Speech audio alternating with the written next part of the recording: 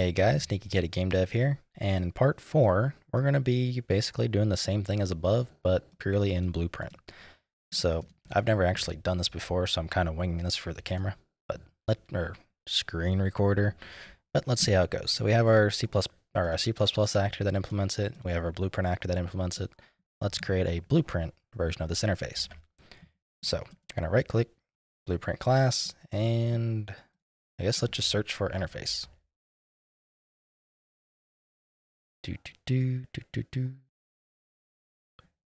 Assuming there is one. Let me Google that. Alright, so here's where it's obvious I didn't know what I was doing. We go right click, go to blueprints, and blueprint interface. So BP underscore interact interface. And we're going to kind of do the same thing in here. So first function is going to just be, well, let's actually mimic it. So we're going to have interact. And let's give it the return type of a float. I guess I need to compile. Let's see, how can I, there we go.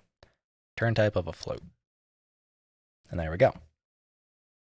Okay, not sure what it's doing there. But let's go ahead and remove that. Remove the interface from it. So this is our box that destroys itself. So this guy. And let's go ahead and make it implement, I can delete that, the BP underscore interact interface. So when I have that, go ahead and open that up, and we have the same thing.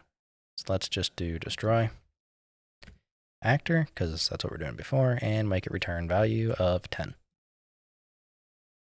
And that's literally it. You kind of call it the same way, but I can't call it from C++. In this case, I have to do it from Blueprint. So what I'm going to do is add that functionality right in here. So let's grab our follow camera. So component location, or get world location in this case. That's going to be our start. Let's get the forward vector. Let's multiply the forward vector by, do we not have multiplied by a float? Oh, awesome. Guess not. Let's multiply that by, what was it, 800?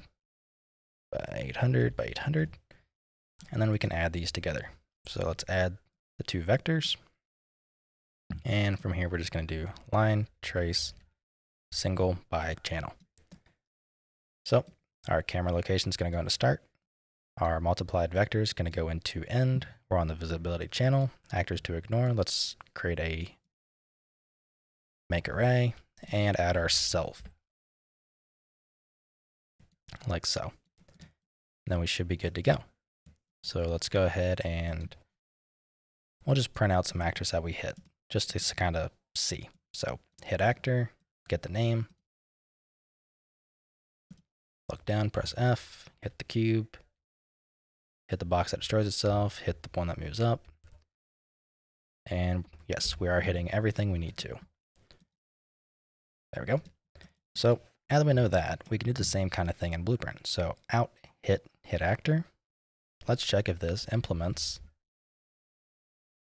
the interface BP underscore interact interface. Perform a branch. So if it's true, what we can do is simply call interact. And as you can see, it came up as a message, hence this little envelope here. So if it's true, and the target is going to be the hit actor. Just like so. Then we have our parameters, so let's print out the string. Like that. So now we should have the value of 10. So nothing, nothing, and something. So we got the value of 10. And it destroyed itself just like that. So that's kind of how you handle the Blueprint, I guess you could say, Blueprint interfaces. It's same kind of concept, very straightforward.